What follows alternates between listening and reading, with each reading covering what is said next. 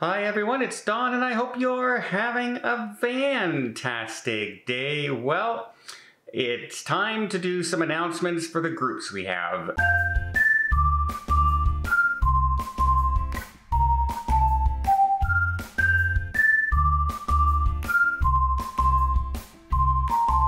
Today I have a meeting set up with Princess Cruise Lines to go over a little bit of our Canada cruise on September 19th of this year and our Cabo cruise on the Discovery Princess coming up in a few short weeks on April 1st. So I'll have more details on those two groups a little bit later. We have to organize when we're having the get-togethers on board, the parties, are they going to be able to do any shore excursions for us, etc., etc., etc. So more on those two cruises a little bit later. However, some people were also asking me where I'm staying for my cruise in Long Beach.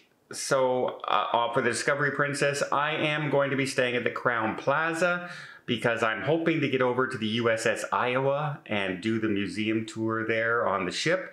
I missed it last time I was there, it was closed, so I'm hoping to be able to do that on this trip, fingers crossed. And as far as where I'm staying in New York yet, I don't know because I've always sailed away from New York. I've never sailed into New York. Okay, this is Editing Dawn. What I meant to say, of course, was I've always arrived in New York. I've never left from New York. So it's gonna be a first-time experience for me as well. Now, apparently our ship is leaving from the Brooklyn terminal. So I will be starting to look at some hotels there. But one of the easiest ways to do it, if you're just coming in for the cruise and not spending a few days in New York City, well then the best thing to do would be book a hotel right at the airport or as close to the airport as you can, and then book the shuttle from the cruise line in the morning from the airport to the cruise port. That way you know where you're going, you just head back to the airport, go to the arrivals section, there'll be a princess representative there, and you'll hop on a bus and away you go. That would be a very simple way to do that if you're wondering, if you're not spending a lot of time in New York and you're worried about the traveling and things like that. Okay. Now the other announcement that I have is I had to start getting ready for 2024. That's right, we're literally just into 2023 and 2024 is coming up. Now, I always try and do a different itinerary for my groups. If you noticed, I've done the Caribbean, we're doing Canada, we've done Alaska, and we did Panama Canal, and we're doing Cabo. So like all different locations, so everyone gets a chance to join in a different area and different experience. However, last time, our Alaska cruise in 2022, I was stuck in Amsterdam with COVID and ended up missing the cruise. Now, my niece Angelina was there, a bunch of our friends were on board and they helped out as much as they could, but I was disappointed I didn't get to experience Alaska with everybody else. So, I'm gonna make up for that. And I'm going back to Alaska in 2024. One of the things people ask me to do, they love the northbound, southbound cruise out of Vancouver. They love Vancouver, but the flying, if you were only doing the 7-day flying out of Whittier and everything, became a bit of a hassle, became expensive. Some people had to do 3-4 transfers to get home. 24 hours of flying to get home after your cruise. That's kind of not the way you want to do it. That's not the way you want to kind of relax. That's why I do back-to-back, so I flew home directly from Vancouver. At least I would have. My niece did, but I didn't. So this time around, to make things just a little bit easier for people, we're going to be sailing out of Seattle, and it's a 7-day round trip, which means we're going to start in Seattle and we're going to finish in Seattle. So anybody doesn't have to worry about flying from 2 different airports, etc. And so if you wanted to do back-to-back, you can just book the ship twice anyway. You'd just be sailing from, from Seattle instead of back from Whittier. We are back on the Majestic Princess because Princess changed a lot of their switching around of their ships for 2024, and some of the ships now are smaller ships, and they've changed the itineraries completely different. And so this time around, I thought we would visit Dawes Glacier. We're going to be visiting the 3 main ports, of course, Skagway, Juneau, Ketchikan, and we're going to stop in Victoria, Canada for an evening in the sunset in beautiful Victoria, Canada. If you've never been to the parks and everything, and the food in that area, absolutely delicious. And then a nice short cruise back to Seattle in the morning. The cruise is going to be a lot of fun. The Majestic Princess, people love the ship. I love the ship. The people on board were amazing. The ship is beautiful. It has that noodle bar up on the main deck. It has Princess Live, good theater shows, and good main dining that isn't too expensive to book the steakhouse on board and things like that. So yeah, the Majestic Princess is one of my favorite Royal class ships. Sailing out of Seattle, 7 days, and returning back to Seattle to make flying easier for everybody. And yeah, returning back to Alaska in 2024. I wanted a ship that I had still cabins on it, so I have 150 cabins currently booked and can get more. So I've reserved all those so far. I will be doing the $100 reduced deposit as well. Wait, Don, you haven't told them when. You haven't told them when. May 19th. May 19th, 2024. Not this year, 2024. So let me give you a rough ballpark figure. So I've done this with the Princess Premier, which comes with, and everything includes insurance in this rough estimate I'm giving you. Remember, this is a rough estimate as of today, the 13th of February, 2023. If you see this video a week from now, 2 weeks from now, a year from now, the prices will obviously have changed and can go up and down, but this will be the highest you will pay for these categories approximately as of today. Okay, so that's good. If you're looking for an interior cabin with no perks at all, just the cabin and the insurance, including taxes and port fees, you'll be paying around $2,650 US. Okay? If you're looking for the perks, which would be the drinks package, gratuities included, 1 device, unlimited Wi-Fi per passenger. So if you're 2 people, that's 2 devices. Comes with the 2 desserts and the 2 free gym classes as well, plus free shipping of your medallion to you, which if you're not in that package, you have to pay for now if you want to have it shipped to you. So that would be about $3,550 US for 2 people. These are all based on a couple, 2 people, including taxes and port fees and insurance. That's for an interior cabin. If you wanted a balcony cabin with no perks, approximately $4,300 US, and with all those other perks, approximately $5,200 US for a balcony, including all the perks, taxes, port fees, and insurance. Okay, now, if you've booked with me before on these groups, you will understand that that's our starting price. The price will never go higher once you book. It can only go lower.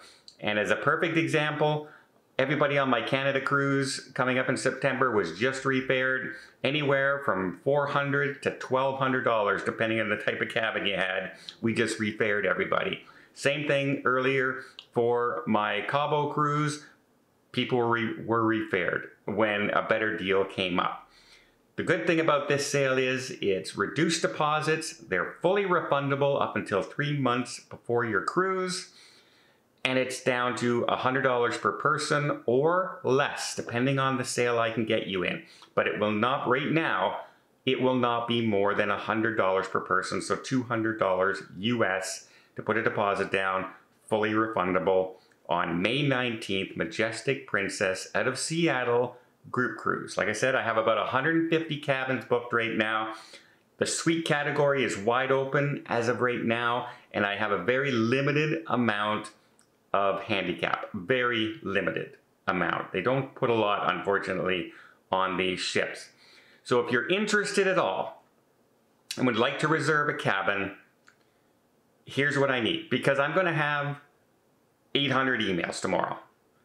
And some people are just, well, what would the cost be for this? Well, I literally just told you the approximate cost for what they're going to be. If you want to look up the cruise yourself, you can. Remember, Majestic Princess, 7-day Alaska, May 19th, 2024. But if you would like to have me reserve you a cabin, and I can send you, once I have the information, I can send you the confirmations. You can say yes or no, and at that point, we put the deposit down. Not until you give me the okay. So any information you give me ahead of time is only to make a booking reservation so you know the exact costs and the locations of your cabin, things like that. But that's what I need. I need, number one, your full names that would be on any documentation you would use for the cruise. So in this case, say your passport. Whatever your passport say, if it's your middle name is in there or just an initial, I would need to know that as well. Not your passport number, just the full name that would be on your passport. Second, I need your mailing address. All cruise, we have to do a mailing address in order to make a booking or payments in the future. I need a phone number I can reach you at. And if you're emailing me, I'll have your email address, so that's no problem.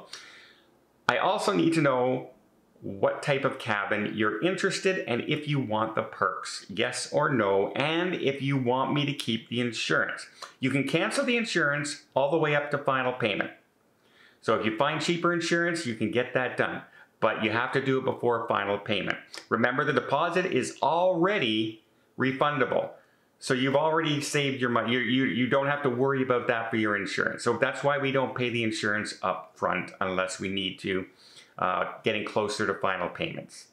So if you send me your names, your date of birth as well, so I can make, if you're over 55, you might get a discount. And if you're younger than 18, I need to know that as well. A mailing address, your phone number, and the type of cabin you're interested in. And if you have a preference of a deck or where you want to go, check the Majestic Princess deck plans and say, you know what, I kind of like staying near the aft of the ship, or I like forward cabins, or I like to be on a high deck, or I like to be on a low deck. Let me know your preference and I will do my best to get you there. So there's all kinds of, remember, on this particular type of ship, there's no ocean view. So you have interior, balcony, mini suites, and then suites. So those would be your 4 categories. I have 150 cabins. They will go quick. And the people who give me all the information I need right away are going to have first choice and get booked first. And right now, there's some good perks to book early. But that can change by tomorrow. So I just want to bring that out right now that this sailing looks really fun. A fair amount of time in ports for a return trip, and a much easier flying home than flying out of Whittier and Anchorage, Alaska. A little disappointing, some people won't be able to do the tours up there, the lodges. But I think the convenience of being able to fly into one city in the United States for, the vast majority of people who come will be from the United States. So it'll just make flying home so much easier and easier to get in there. So I'm hoping that you would like to join me. And if you did, send me that, the email is down below to send this in for those of you who know. I have people contacting me right now saying, hey, I know you're going to Alaska. When are you going? So there you go. The faster I get that information, I can make your booking, send you confirmations. You can say yes or no. We put the deposit down and you're booked. And from then on, you don't have to worry about it. We will monitor it for any prices going down. A lot of you on my Canada cruise don't even realize yet, I've already saved you like $1,000. So yeah. I think this is going to be a lot of fun. We'll arrange like a party on board, and I'm making some big changes for 2024 with the way things are going to be run a little bit for the groups. But yes, I'm still going to be there, and we're still going to have a lot of fun. But I hope you'll join us. I love Alaska, and I was so disappointed I didn't get to go to Alaska with everybody last year. I was stuck in a hotel room while everybody else was on one of my favorite cruises ever, Alaska. So yeah, time to make that up.